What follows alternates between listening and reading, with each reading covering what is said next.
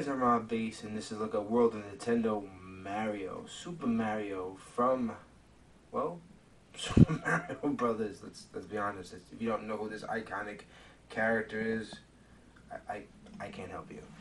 This set is from Jakks Pacific, and it comes with a mystery accessory. So right there's an accessory, well, special little question mark blocks, and this Mario in the packaging, good bubble packaging. You can see him pretty well inside the packaging all around.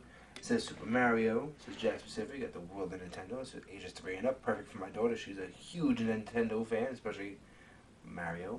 There's a little artwork of Mario on the side. A little pixelation box right there. And on the back, it tells you about it. It says Mario Mystery Accessory. Mystery Accessory included inside. A 4-inch figure with 11 points of articulation.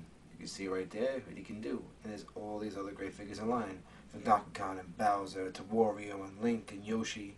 There's a lot of great figures to collect. So, let's not waste any time. Let's open this guy up. So, there's Mario out of the package. He looks just like you expect him to look like. You got this cool, great color scheme. The figure seems pretty solid, too. So, let's check out his articulation points. First out, his head kind of turns around, a little bit there. His arms go out. He's got an elbow joint there. Does he have a waist joint? Nope. Knee. And his legs go a little bit. But that's it. He's going to be a standing figure. But he looks like Mario, and that's just really... It's really cool. So right here is the yellow box. You can see it's got question marks on all the sides. And we open it up, and inside this little cardboard question mark box is a Mario mushroom that helps him get, well, from little Mario to regular size Mario. Really cool accessory and looks really cool. Box. I think that's an awesome little thing. I think even that's cool just to have on display. Silly thing, a cardboard box is really that cool. The little mushroom guy looks cool.